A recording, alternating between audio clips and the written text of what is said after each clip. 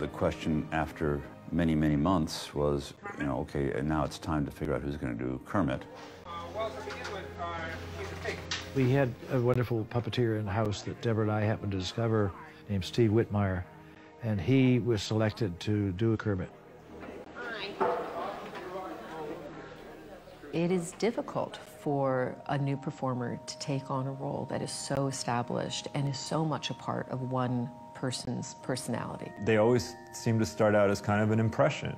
You know, it's the performer trying to get the voice right. I think it takes a deep understanding of the motivations of the character to be able to carry it on. With Caroll and Big Bird, it's that sense of wonder and awe, that childlike sense of wonder and awe that Caroll has.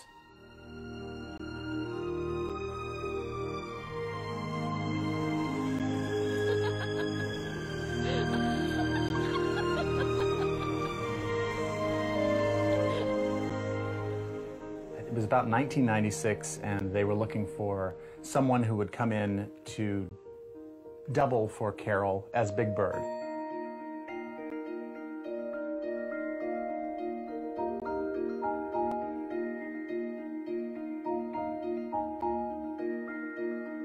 It was sort of intimidating to think that someone else is playing Big Bird. I know I don't own him or anything, but I own his soul, I feel.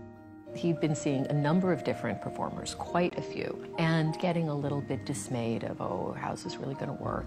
And then he met Matt Vogel. Hi, everybody. Hi. Everybody. He was so excited. He came away and he said, oh, Matt Vogel. You know, Vogel means bird in German. So you were born for this job, Pat Bird.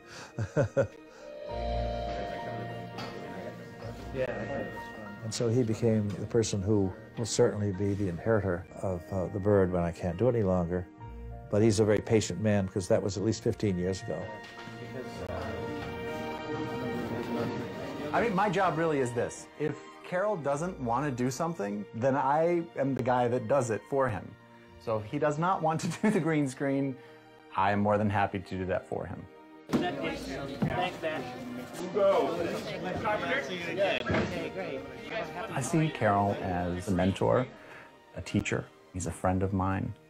I'm very protective of the character because I'm very protective of Caroll. But I know that my Big Bird is different than Caroll's Big Bird, no matter what I do.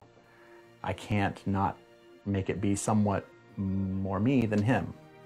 And the important thing is that these characters, that they live on past the performer. Big Bird will live on forever. What an amazing thing that Caroll knows now, that Big Bird will live on. Big Bird, he's my child, and someday he'll be adopted. I'm a bluebird that's been dreaming of a rainbow I can follow to that old familiar place I long to see.